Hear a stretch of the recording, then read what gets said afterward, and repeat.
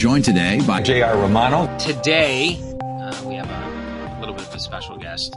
Now, Roman, I apologize. How do you pronounce your last name? Khondker. Khondker. Okay. Now, one of the reasons I wanted to have you on because something very interesting happened to you this week, and I wanted the opportunity for you because you had shared something on Twitter. It got shared quite a bit. You had a big reach, and there's a very specific reason you were kind of upset. Why don't you kind of talk? Well, first of all, actually, why don't you kind of tell your story a little bit for those that may be unfamiliar with you or where you're from and basically how you got involved with the Republican Party. My name is Roman Khondker. I moved here from Bangladesh when I was 10 years old, and I moved to the United States in 2010. And I moved here with my mother. When I was 3 years old, we had to leave Bangladesh. We had to leave my home to move to India because the government of Bangladesh were after us. And we couldn't live there anymore because if we stayed there any longer, we would have most likely died. And I wouldn't be where I am today. I've never really knew what freedom actually felt like until I moved to the United States. That's when I first moved here.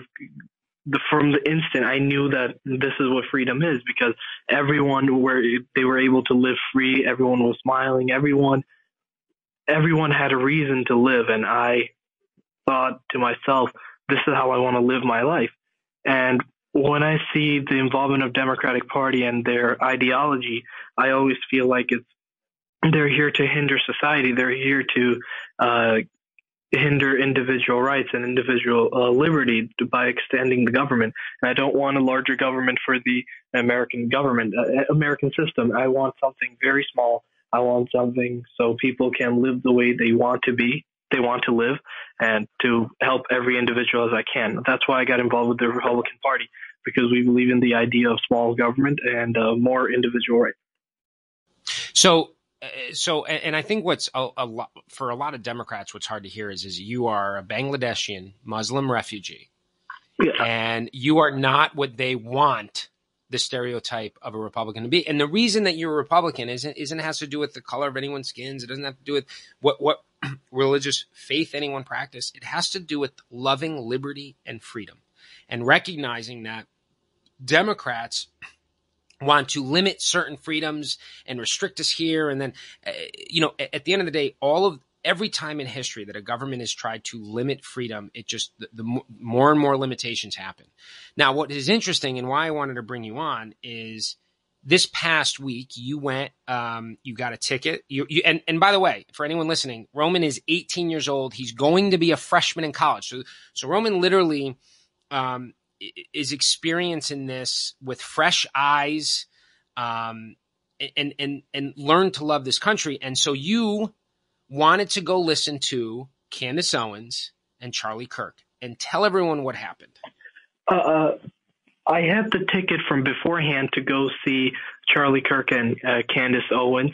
And when we were waiting in line to show them my ID to show that I'm on the list or not, and the people of UConn told me that I was not in the list, that I was supposed to be, and I know for a fact I've gotten the ticket from beforehand. In fact, I have the email showing me that I have the ticket. And when we went there, they told us that they don't have the ticket. They don't have me on the list. So it was very upsetting for me. I really wanted to see them speak. I really wanted to know what they have to say. I've been following them on social media and hearing them speak. I agree with everything that they say.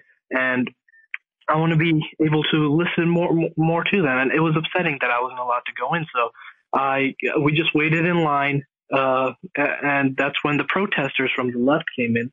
What I was going to say, Roman, one of the other things that people may not know, being so young, it's not easy for you to get to UConn from West Haven, right? It's not like you have a car or you have this, you actually, it took a little effort to get up to UConn to experience this. And this is something that you wanted that the left took away from you, is the point that I wanted to make. I agree. Yeah. So anyway, and so the protesters show up, and now what happens?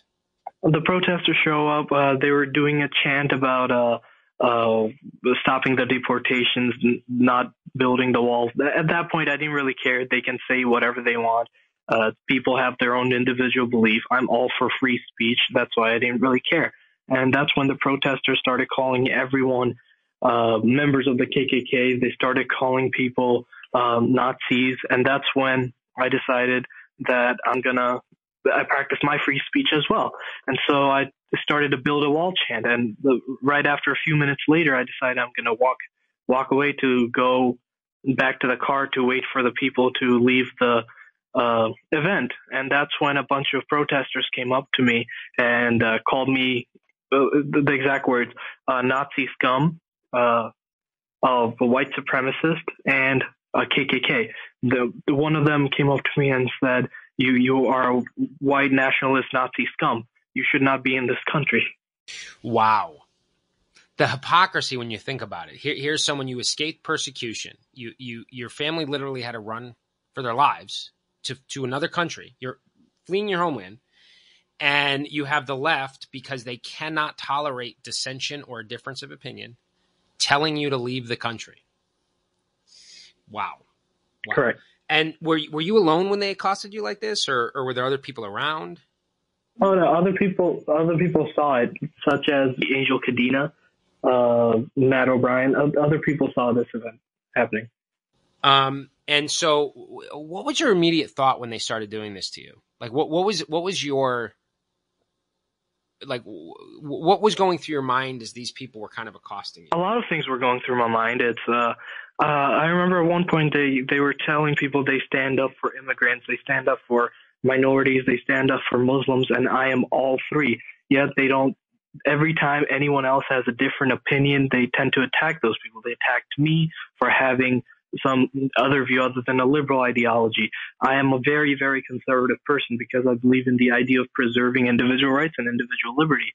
And when the left couldn't stand what I stand for, they started attacking me. And well, it's something I expected from the beginning, but it was a harsh thing for them to say, definitely. But well, there's nothing we can do about it other than do what I've always been doing, to fight for every single individual for this nation. That's what I want to do. So when you pointed out your history, or did you point out your history, and did that change their perspective at all? I wasn't able to point out my history. When I tried to point out about myself, well, a few of them became very quiet, and then a few of them said, "We're done with this conversation. We're going to go." They didn't listen to anything I have to say. Right. So once you highlighted the fact that you are in a category that they claim to own, and you didn't fit their narrative, they basically walked away, not bothering to hear your side about why you believe in the freedoms you believe in, why you believe the United States is the best country in the world. And you and I have talked about that. And I think that's kind of what is so scary about the left, is they're unwilling to hear any different perspective. And it doesn't matter the topic, by the way. It could be immigration. It could be, listen, my favorite example when it comes to Van Jones, who is as liberal as they come, gave credit to Republican governors across the country because they've been really focused on sentencing reform and how they're doing, changing the lives of young people of color. And it's Republicans leading that charge. And Van Jones was immediately attacked by everyone on the left. It's almost as like they cannot accept reality. And because if their reality gets altered, then the world's over. Yeah, correct. That's what I've always felt that has been happening with the left. When I first moved into the United States, I've considered myself a Democrat and a member of the left, simply because everyone told me when I lived in New York that all Muslims, all immigrants, all people of color vote for Democrats because Democrats want good for the minorities. But then my mother and I quickly realized that the Democrats tend to, and the left tend to inflict fear in order to gain support. And that's the reason why we escaped my country, Bangladesh, because we were tired of being scared for our lives every day. And when we heard that when we realized that they were inflicting fear in order to gain support, that's when my mother and I realized we can't be Democrats. We escaped from fear, and now we have to live in fear again. That's not what we want. Well, listen, Roman, keep up the fight. It's only going to get worse when you get to college. But I really appreciate you taking the time and telling your side of the story that happened to you over the week. Thank you so much. And listen, stay involved. I hope you run for office again. I know you also just got recognized. You got appointed to a state commission, did you? Correct. Yeah, I got appointed to a Commission of Equity and Opportunity by Governor Ned Lamont and Bob Duff. Well, it'll be very interesting once they start to hear your perspective, what happens. Right? Yeah. Well, Roman, thank you so much for joining us. Keep up the fight, and good luck in school.